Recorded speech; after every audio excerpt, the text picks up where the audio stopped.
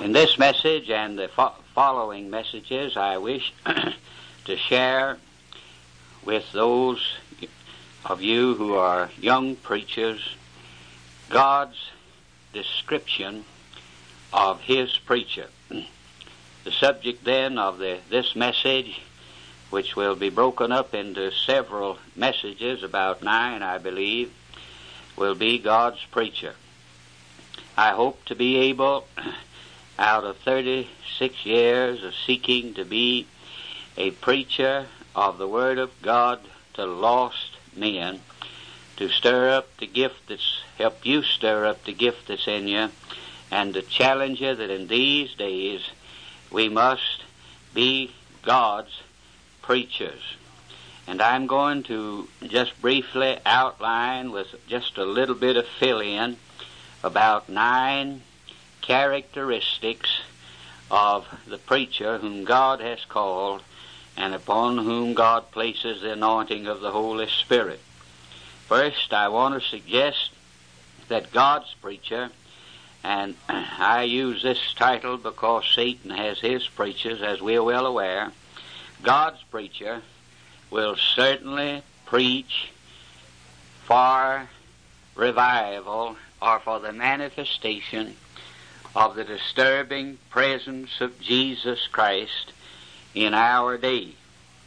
Certainly these are days not for the ministry of the Comforter, but for the ministry of the prophet of God, calling on men everywhere to face the demands of God in Christ Jesus and turn in contrite repentance and childlike faith to be united to the Lord Jesus Christ, and a conscious union of peace to be formed between Christ and the believing sinner. God's preacher, therefore, will preach for revival. In the second place, we want to suggest that God's preacher will preach for a verdict. All of God's blessed acts of grace toward the sinner call for and demand that the sinner pronounce his verdict. And we're not just to preach to be preaching or to fill up some time or to go through the motions or to carry out the work of the church, but we're to preach for a verdict. In the third place, I suggest that in these desperate days, God's preacher will be a John the Baptist for his day, calling on men everywhere to surrender in repentance and faith to God's Son and God's King and our Lord. And then I'm going to suggest in the fourth place that God's preacher will preach in these days as a dying man to dying men. It was Mr. Baxter who first used that expression, and if that were true of his day, God knows it's true of preachers today. As dying men, we must address the message of the living gospel to dying men. And then I'm going to say that God's preacher will preach a God will, not a whosoever will, gospel or salvation.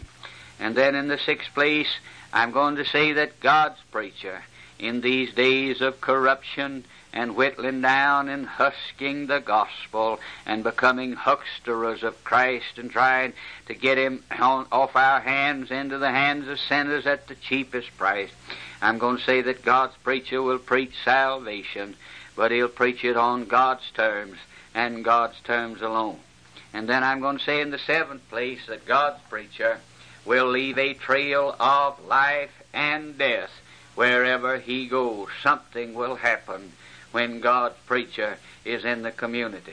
And then surely I ought to say that God's preacher will preach the straight gate, not the easy believism of present-day so-called Christianity, and that God's preacher in the ninth place will preach that the Christian life is to be walked on a narrow road, not on the broad road of comfortable, easy-going religious profession of this hour, but he'll enter the sinner will enter in at the straight, straight gate, and therefore he'll walk in the narrow road that leads to life everlasting. Let me therefore, as God shall help me as I sit before this microphone, speak to you first of all on the fact that God's preacher will preach in the hope of and with the goal of seeing revival or the presence of Christ in great manifest power in our day. I'm going to use as a text for these messages the book of Jonah. And I want to call to your attention this passage of Scripture, that in the first chapter of Jonah, the word of the Lord came unto Jonah the son of Amittai, saying, Arise, go to Nineveh, that great city, and cry against it. And Jonah rebelled, and you know the story. Note the words that the first commission of God to Jonah was just to go over to Nineveh and cry against it. Anybody can do that, but that is not preaching. And you might differ with me, that'd be all right. Jonah got saved. After that, he was an unsaved religionist, and of course he rebelled against any commission or any display of the fact that he was under God and under His sovereignty. And you read through the book of Jonah, and you'll come in chapter 2 to the salvation, the conversion of this man Jonah. Now, it doesn't tell us in the first chapter that he was a prophet. The Lord said he was a prophet, but he became a prophet after he got saved. And I wanted to call your attention to this, young preacher, because it's just not true that saved people going around refusing to do the bidding of Almighty God. That's the mark of a rebel, not of one who's been conquered by God's grace. And after old Jonah got saved in the belly of the fish, in chapter 3, the Lord came and gave him a second commission. And that commission, the content of it, is going to form the text for our 9 messages that I hope will be challenging to young preachers on God's preacher. In chapter 3, verse 1, I read these words, And the word of the Lord came unto Jonah the second time, saying, now notice, Arise, go unto Nineveh, that great city, and preach unto it. Not against it, not just cry against it, but preach unto it the preaching that I bid thee. Preach unto it, not simply cry against it, and preach unto it. What kind of a message? Well, the message that I shall give you. And certainly, therefore, we're on solid, safe ground when we say that the preacher must bury himself in the recorded word of a holy God and cry to God for the illumination and the anointing and the filling and the fullness of the Holy Spirit, that he may preach unto people that message, therefore, of hope as well as condemnation, and that he shall preach only that message which God bids him to preach. In other words, preach the right message in the right time for the right occasion. Now, my friends, what kind of preaching is calculated to produce revival in any day and in our day? The kind of preaching that God has always used to bring revival. We need to remember that the preacher who does not seek to have revival in his time is certainly not the prophet and servant of God that we need in these hours, for we perish unless if the Lord tarries, unless we have a breath of revival in our day. We need to remember the place of preaching in the work of God. Our attention has been called many times in these last days to the fact that there are 2 weapons and 2 weapons only that God Almighty has been pleased to give His servants in these days. And those weapons are preaching and prayer. If we have one without the other, we limp. And certainly we've been trying to get along in your generation and mine without both. Oh, the paucity of preaching that dares to call men to repent toward God, that takes the gloves off and put some barbed wire in the message, and doesn't come with a word of advice, but comes with a clarion call of God Almighty demanding decision on the part of all who are confronted with Him in Christ Jesus in the gospel of the Lord Jesus Christ. Preaching and prayer must go together. Oh, if you'll study, my dear young preacher, the times when a breath of the Spirit of God has come on this old parched earth, you'll find it did not come apart from preaching, great preaching, not by great men, but preaching on the great truths of what God has done and what He's doing now and what He yet will do in behalf of sinful men. Our sore need is a return to great preaching, and that great preaching shall be backed up by intercessory prayer of God's people. Instead of just praying for revival, we need to pray for God to raise up and thrust out and open doors for preachers who will preach God's cutting truth and come with tears rolling down their faces, but with a holy boldness, and demand that men turn from their sinful ways and make utter committal for a lifetime to the Lord Jesus Christ. This is not therefore the day for men pleasers and for nice priests, but for proclaimers of the great act of Almighty God in the Lord Jesus Christ. You know, we ought, I guess, to remember that revival doesn't have to come. We must serve God whether it does or not. And we ought in these days especially, I think, to remember that revival's not coming to save America. Revival's not coming to save democracy. Revival's not coming to resist communism. If revival comes, it'll come to promote the glory of the sovereign Redeemer. We desperately need that. Everybody's got on the radio now, and they're coining money and becoming millionaires, fighting this and fighting that and opposing that and trying to save this and save that.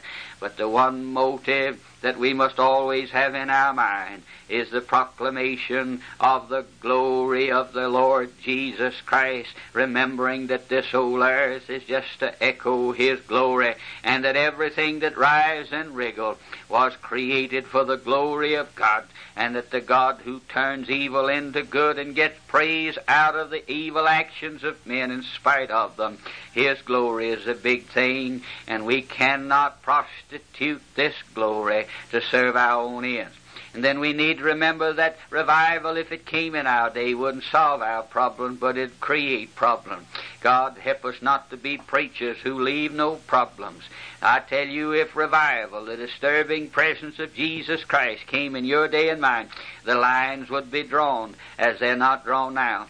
Satan would be aroused. Wouldn't you love to see it as he's not aroused now? If we invaded his territory, we'd experience the enmity of the world and the prince of the power and the God of this world, and that awful enmity that lies slumbering because Satan is not being bothered much now by our preaching. That enmity would be revealed, and who knows but what some of us would have learned to experience, at least to spell the word persecution because of what we preach. My friends, there's been no revival as yet apart from the right kind of preaching. And I say that God's preacher must cry aloud in his own heart in the midnight hours, if you please, that God will give him out of His blessed word an insight into those great truths so little preached today, that God has been disposed in other days to use to bring on this earth something that we'd call revival. And so I want to just give you this suggestion about the kind of preaching that will bring revival, if revival comes in our day. Of course, we're to preach the gospel. We're to preach the gospel of the glory of God. We're to preach Christ, not part of Christ. We're to proclaim the Lord of glory. We're to preach Him who brought us all of truth that God has for this hour. We're to preach Him yonder on a bloody cross as a bloody offering for sin. We to preach him yonder at the right hand of God on a throne forever, from whence comes all power to transform life. Of course, we to preach him. But before we preach the gospel, the ground must be plowed, not only in the hearts of God's people, but in the hearts of sinners, preparing for the gospel. A blind man, if he knows he's blind, would be interested in receiving sight. A sick man, if he realizes he's sick, would be interested in a physician coming to him. A lost man who realizes he's lost would be glad to hear what God has done to save sinners. And we must not skip over this.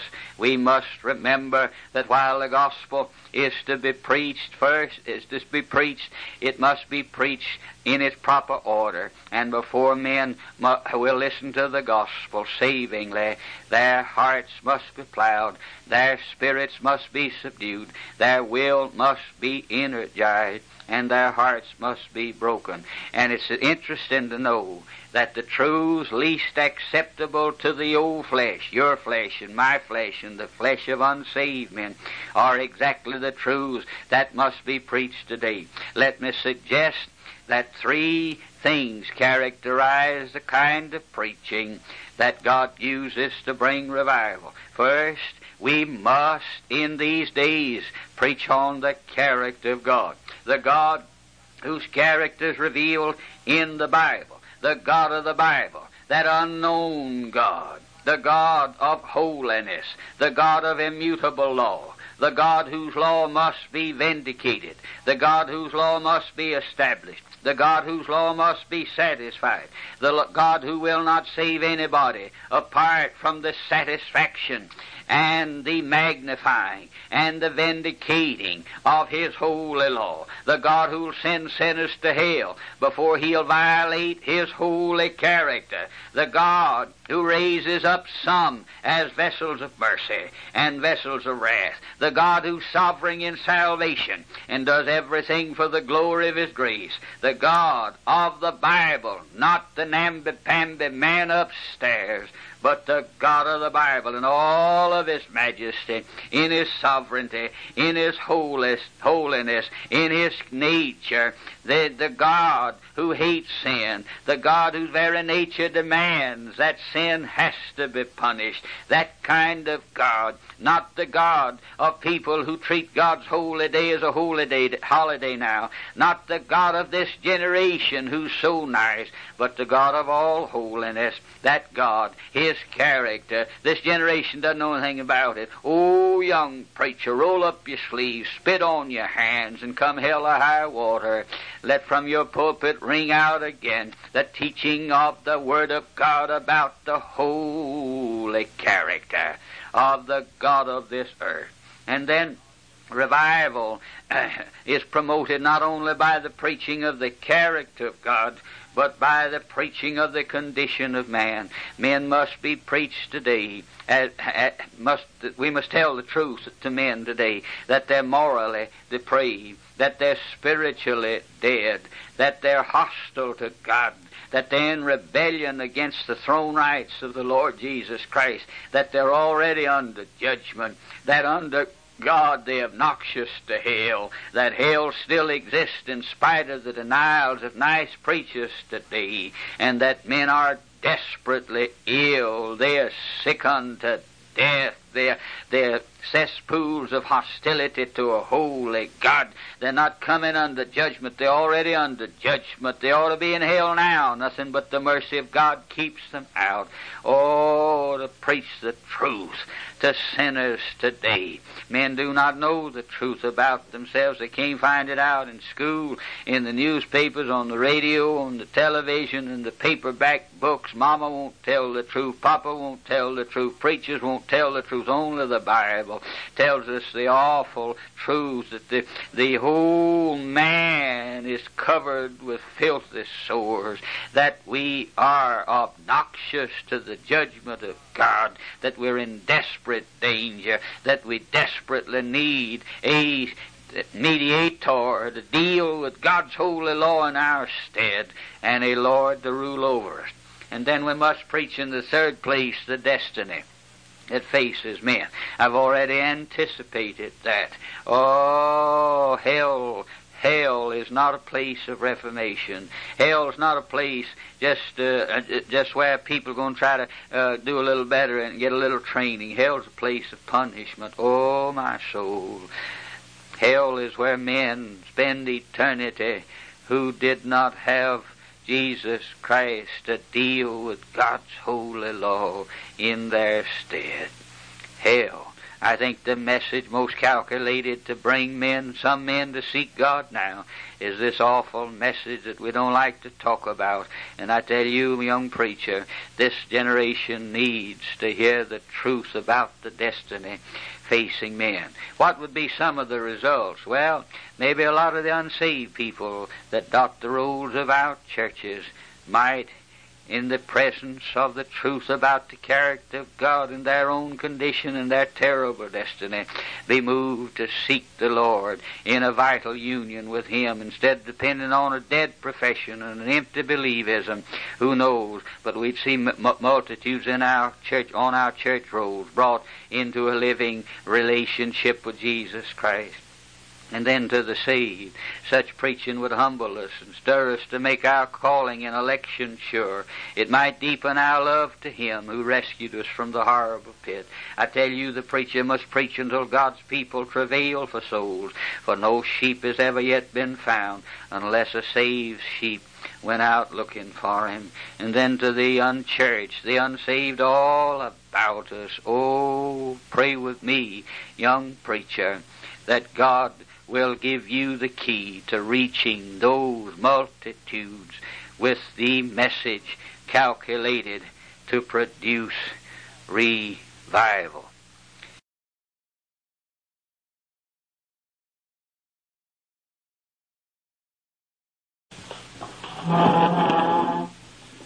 Now, closely akin to this brief message on the first description of God's preacher, namely that he will aim his gun at that kind of preaching that God in other days has been disposed to use for His glory, to manifest His power on the earth and produce what we call revival.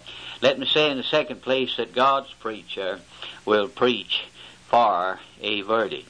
He'll not just be preaching to walls or to morons. He'll be preaching to eternity-bound men and women, responsible people who are responsible to God and who are going to be existing or living somewhere in eternity as long as God lives. And he'll preach for a verdict. God has already pronounced His verdict on the Lord Jesus Christ. He's turned everything over to Him. He demanded this world listen to Him. He said, "This is the Son of my love, hear ye Him." He's declared Him to be His Son in the spirit of holiness. He's exalted Him, set Him down at His own right hand. He's told Him to sit there until the earth's enemies shall be the stool for His blessed feet. Oh, we must preach for a verdict. We must preach unto them as God directed Jonah, the preaching that God bids them to. We must not simply cry against men, but we must not only cry against them, but cry unto them. Such preaching in Jonah's day, led to the repentance of the nation, and that is the need of this hour. I want you to consider, and this will be a very brief suggestion and message, this second characteristic of God's preacher, preaching for a verdict.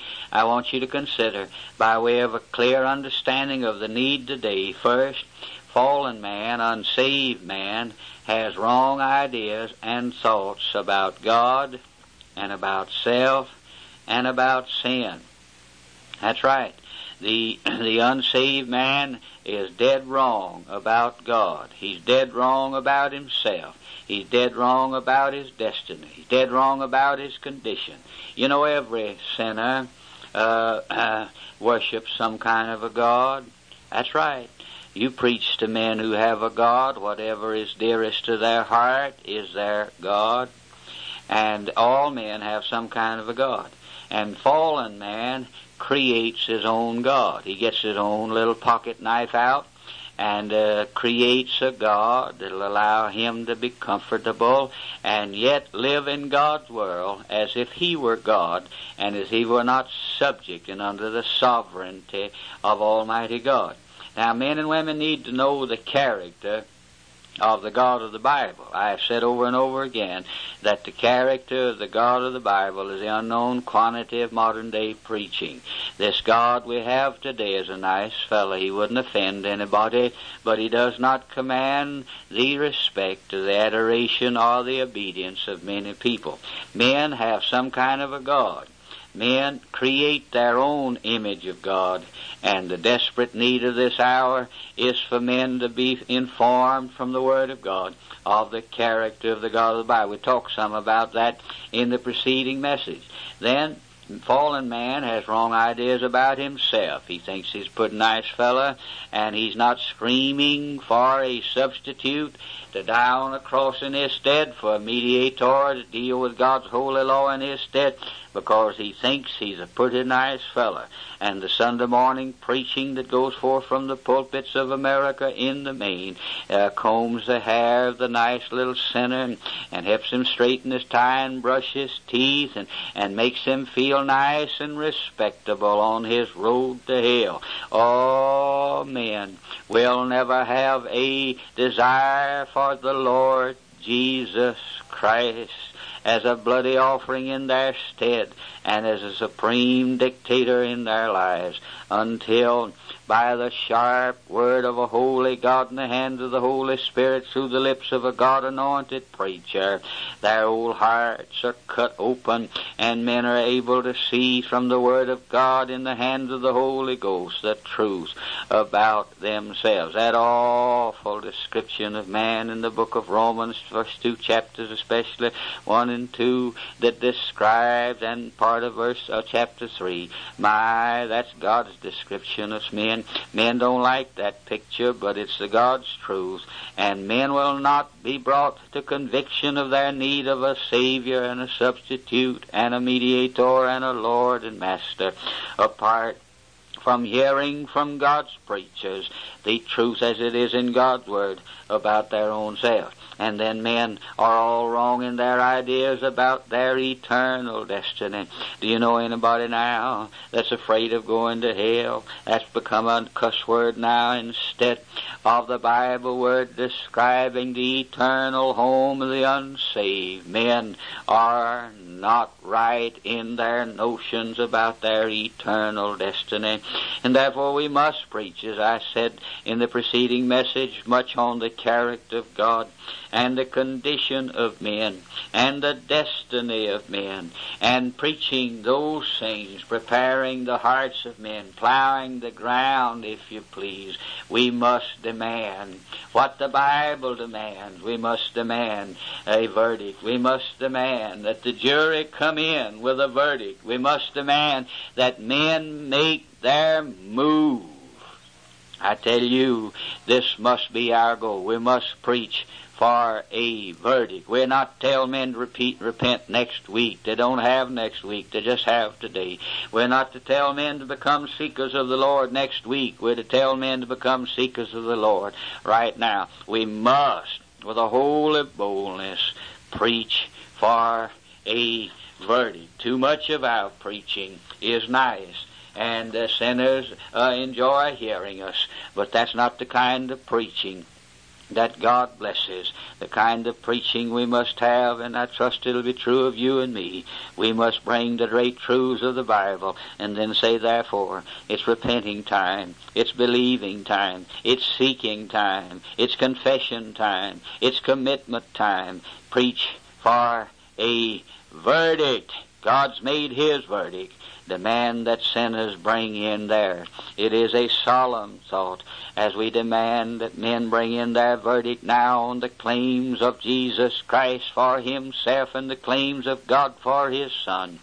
It is a solemn thought that men are not given the choice of bringing in the right verdict. They're just given the choice of when. Someday every man is going to bow to Jesus Christ. The Scriptures say every knee shall bow and every tongue confess that Jesus is Lord. That's what God's been saying all the time.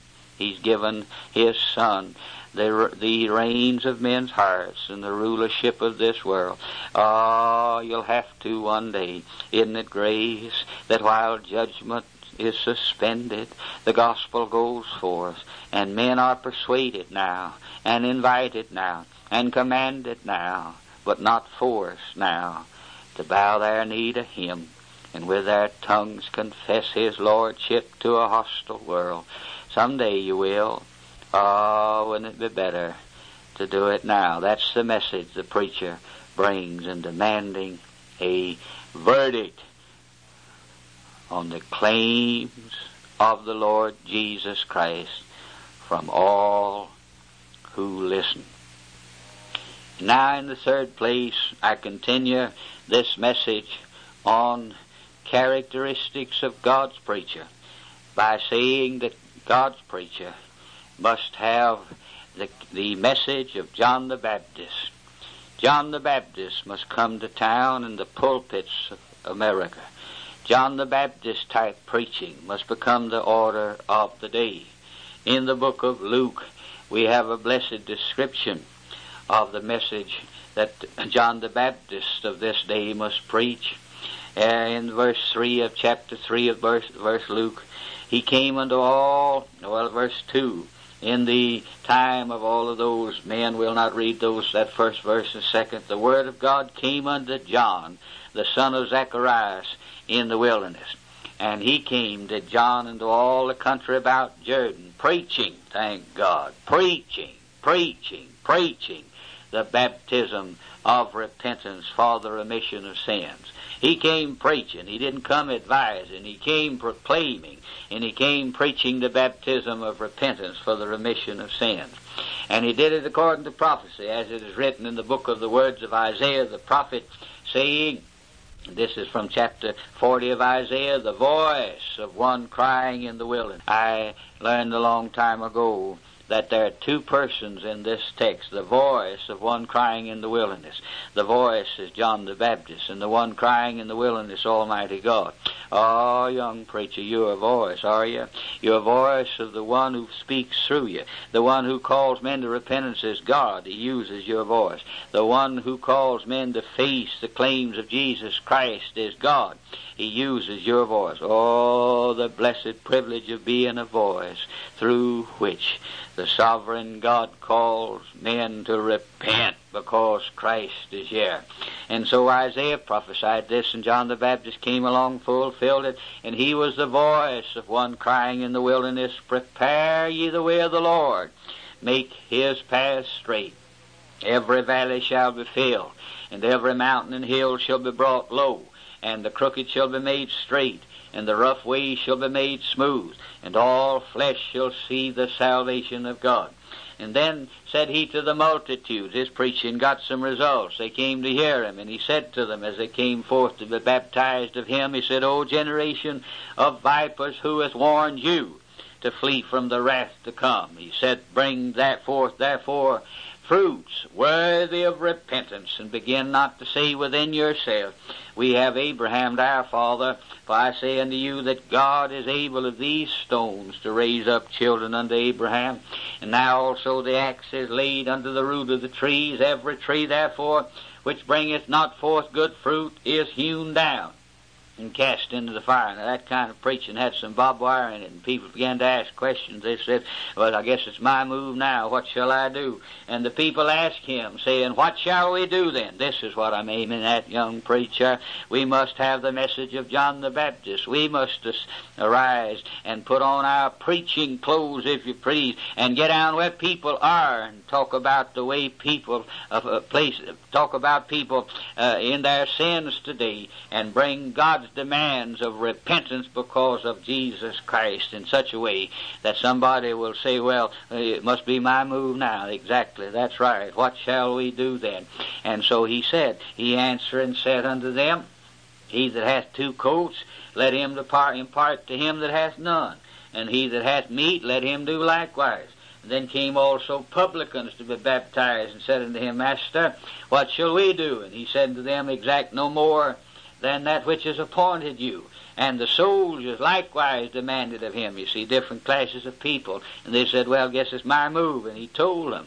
And he said unto them, do violence to no man, neither accuse any falsely, and be content with your wages. And as the people were in expectation, and all men mused in their hearts of John, whether he were Christ or not, John answered, saying unto them all, I indeed baptize you with water, but one mightier than I cometh, the latchet of whose shoes I am not worthy to unloose, and he shall baptize you with the Holy Ghost and with fire, whose fan is in his hand, and he will thoroughly purge his floor, and will gather the wheat into his garner, but the chaff he'll burn with fire unquenchable. And many other things in his exhortation preached he unto the people. You see, he exhorted people. He preached unto the people. He was a proclaimer. He came preaching repentance. Oh, what God's done demands repentance. This is God's world.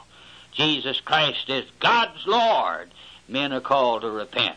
He was commissioned to make a people ready for the Lord Jesus Christ, and that's our job. That's the missing note in our preaching today. Only half of the gospel message or the terms of salvation is faith. Repentance and faith go together. Mr. Ironside said in his book on Except You Repent, shallow preaching that does not grapple with the terrible fact of man's sinfulness and guilt, calling on men everywhere to repent, results in shallow conversions. And so we have myriads of glib-tongued professors today who give no evidence of regeneration whatever. Prating of salvation by grace, they manifest no grace in their lives. We must have the barbed wire on our message. We must bring the truth of what God has done and is doing in Christ, and then demand, as God says, and let's use our voices, and he does the calling. He calls men to repent. I think we ought to spend a moment by saying this, that repentance is not an enemy of grace, but it prepares for grace. You know, there's no merit to recognize need. The Scriptures say they that behold need no physician, but they that are sick. Now, there's no merit for a sick man to call a doctor. The prodigal son said, I've sinned. He didn't merit any pardon, but he put himself in a place to receive pardon. No sinner is ever saved apart from grace. But a sinner cannot receive that grace until and unless he recognizes his need. God meets the sinner at the place of repentance, and we desperately need. And I wish that these messages in this prophet's tape library might help some young preacher to be challenged. We need some John the Baptist men today to call men to repentance. This is a day of taking God for granted. This is a day of, I believe the Bible, pay no attention to it. This is a day, and everybody says he believes in the Lord, but they do not bow to his rule. This is a day of lawlessness everywhere, the spirit of defiance against all that's high and holy in our churches and in our homes and in our nation. This is the day where we've invented Bible teachers that the Sermon on the Mount is not for today, it's for another day, that the ethical standard of God's Son, as he gives the characteristics and the requirements of his kingdom, that they're too high for today. I remind you, my friends, that all of the teachings of God's prophet, the Lord Jesus Christ, were meant to be unacceptable to the flesh. And we just well face it. This is the time when we must throw our popular messages away and bring those withering messages that wither the flesh and shut men up to their naked condition before God. This is a time to demand of all men everywhere right now to repent and bow to the Lord Jesus Christ. And this is the kind of preaching that John the Baptist did and we must do. The Scriptures say he laid the axe to the root. He didn't bring a little nice message of skin cream. Men are wrong in their hearts and in their wills. And he came as a giant killer. He came to slay sinners, to lay the axe at the very root. No use to dig up the sprouts. The root, the heart, is the thing that's deceitful above all things. and desperately wicked men need new hearts. And you know, John the Baptist crossed men just where they lived. The Pharisees, they came and said, well, we'll join up. And he said, who warned you, you generation of vipers? That is unpleasant talk. And he said, bring forth fruits worthy of repentance. And then the multitudes of people came. And they said, well, we'll be baptized. We'll get in on this. And he said, well, quit being so crooked. And then the publicans came. He said, quit robbing the people of tax money.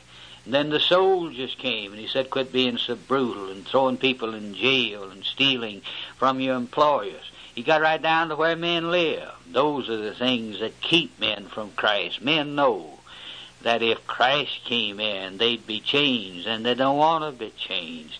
And we need to come down out of the clouds and cross the paths of men at the plain where they're living in the deep rebellion and sin which they're engrossed. That's the way John the Baptist did. You know, rebellion's got to be exposed, and it's got to be routed out, and got to be crossed. And it's desperately true that God Almighty always crosses the sinner at the point where rebellion always comes to a head. And that rebellious will and that life of rebellion will be broken and crushed, or the sinner will be sent to hell. God give us in these days the spirit of John the Baptist, who will come and deal with men where they are and cross men at the point of their rebellion with the demands of Almighty God to repent. And now, continuing this message on God's preacher, I want to say in the fourth place that God's preacher will preach as a dying man to dying men.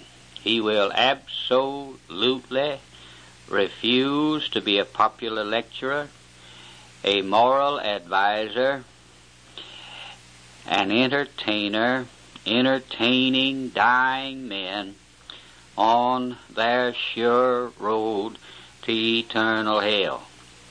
God's preacher will preach as a dying man to dying men.